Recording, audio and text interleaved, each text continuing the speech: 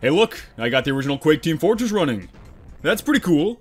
Yeah, you know, I just got it running on my brand new setup over here. It's actually kind of hard to work with, and there's surprisingly not a whole lot of good information out there on it.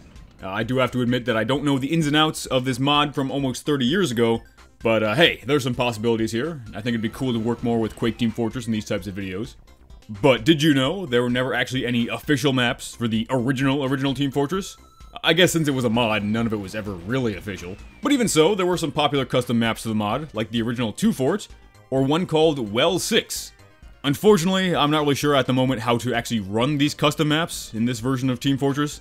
Though we can see from pictures, as well as some gameplay on YouTube, that the Team Fortress Classic remake of Well is a very faithful recreation.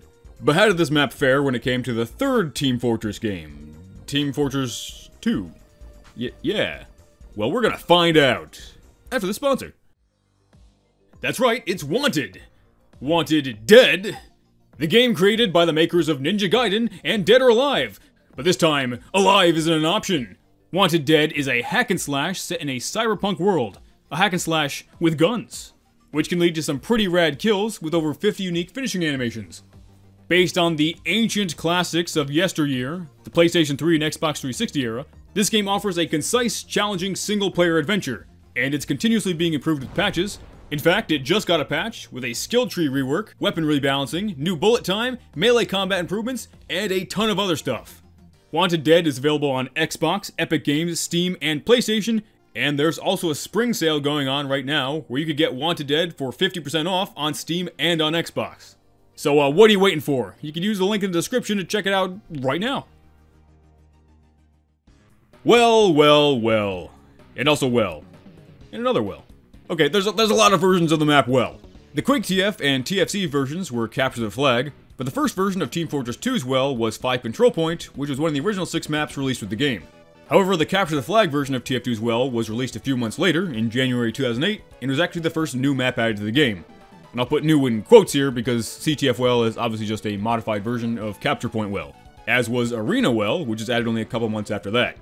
But it's probably not much of a surprise that TF2's CTF well is the closest parallel to the original thing. Though all of the versions actually vary quite a bit thematically. The original is kind of castle-esque, where the TFC version has like neon toxic wastewater or something and a very industrial look. And then the TF2 version is a train yard, and it's the only one of the 3 with trains or any kind of moving object in the center of the map. And come to think of it, I'm not really sure why any of these are called well. They all have water, so that's something. But as soon as you leave spawn, it should become very clear that the layouts of these maps are extremely similar. You have one spawn room right across from another, with 2 ramps in between them leading to a higher area. However, the TFC version does only have 1 entrance to the flag here, as opposed to 2 in TF2. Then going up one of these ramps leads you to a balcony area, very reminiscent of the one in the sequel, but instead of a ramp going to the 3rd floor, there's an elevator. And TFC really liked its elevators, but those just aren't a thing in TF2, for whatever reason. The 3rd floor has resupplies, just like in TF2, but instead has another elevator to the flag room. And the flag room is almost completely different, so we'll get back to that a bit later. You'll notice that the exit to the main area is different as well, having only 1 gated door as opposed to TF2's 2. And there's also no access to the water from here like there is in TF2. But outside, things do start to look familiar again, with a building in the center of the map separating both sides, and some water with a bridge over it. But yet again, the TFC version only has 1 bridge, where TF2 has 2. So TF2 is really making use of its name here. Oh, and if you want to get back inside your base, or the enemy base, you can't just walk up to this door. You either have to touch this button, or shoot it to open it.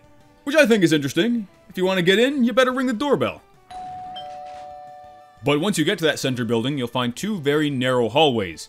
Each side of this area also has access to the sewers, which you don't see in TF2. At least not in Capture the Flag well. But when you get out of the water, you'll also find that the left side of the base has a ladder that'll bring you past the indoor balcony to this roof area which has a complete view of the whole center of the map.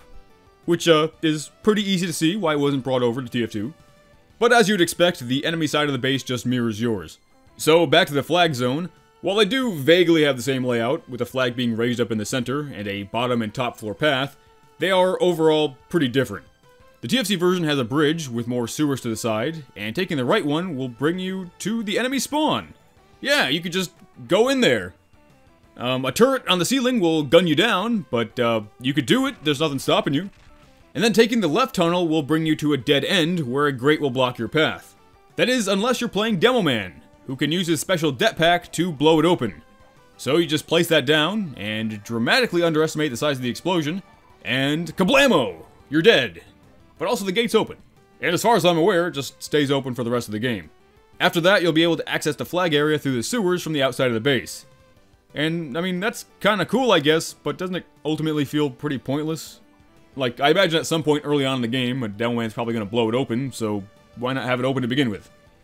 But once you're there, you can take one of these 2 elevators to access the flag at the top of the tower, and then you can press this button to open the gate and make a quick escape out the front. But just like with TFC's 2 fort, you don't bring the flag back to your flag, but instead to a special capture area. This time, the capture area is the silo below the flag. And you can also enter your enemy's capture area too, which is kind of funny. You can just be waiting in there for them to come back. And, oh yeah, one thing is that in the 2 fort video, I said that both flags returned after 60 seconds when they're dropped, because that's what the wiki says, but in TFC, it actually takes 65 seconds. Doing these types of videos, I've come to notice that a lot of information about TFC on the wiki is kind of dubious. So, I wouldn't always take it at face value.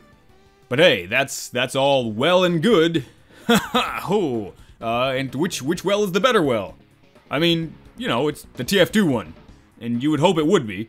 They're both very simple maps overall, but oddly enough, the TF2 one is simpler, and I think that works to its favor. There's less sewers, there's no elevators in the capture area, there's no path that only Delman can blow up, there's no doors you need to press a button to open. And, hey, they had a lot more time to figure out what works and what doesn't, and what's needed and what's not. But of course, I can see why this would have been one of the more popular maps in Quake Team Fortress, and it's easy to see why it transitioned to TF2 pretty well. Oh, funny, it's funny every time. But, of the 4 maps brought over from TFC to TF2, there is one so different that I feel like I can't justify making a standalone comparison video because there's very little to compare. So, I'll add it as a bonus to this one. The Badlands we know in TF2 is basically completely different from the one in TFC. The TFC one is Capture the Flag, where the TF2 one is 5 CP with an Arena and King of the Hill variant.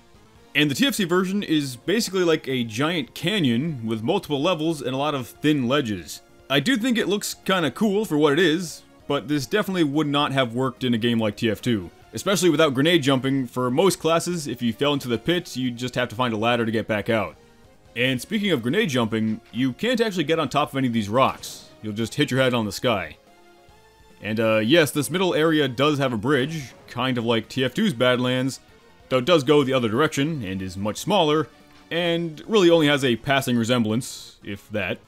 But there are a lot of spires in this Badlands, somewhat like the second capture point in the TF2 one, though in TFC, they're basically just obstacles to block out parts of the map.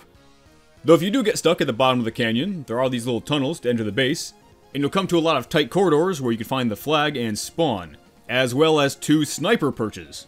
But this right here is the part of the map that TF2 Badlands clearly draws the most inspiration from. It might be the only part. There's an entrance in the front, as well as one on the side, and a balcony area that leads into the base. So it's kinda close, at least they have one thing in common. But overall though, this Badlands has very little to do with the sequel version. And despite liking the aesthetic, I don't really like the TFC version all too much. It's kind of a mess. But what I do like is the original concept art for the CTF version of TF2 Badlands from 2006. You can tell that's still trying to keep that canyon-esque design from the first version, with these deep valleys between buildings and the rocks. And it's very cool looking concept art. It's always fun to see what could have been, but I like the Badlands we have now. I think the changes they made were for the best. Now if only we could finally get good lands. Alright, I promise next time we will get Spy vs. Spy for TFC vs. TF2. That's gonna be next, it's coming. Eventually. But anyway, thanks for watching this video, and a special thanks to my patrons like Varick, Captain Forex, Eggox, Colonel, Probably Vinegar, Copernicus, Kelso the Pirate, Pillsman's Fox, Some Crazy Idiot, Ozond, She-Shells, Salt God, Lavi, Taupe, Time Consuming, Man344, Nolan46, and Melodici. And, peace out, dogs!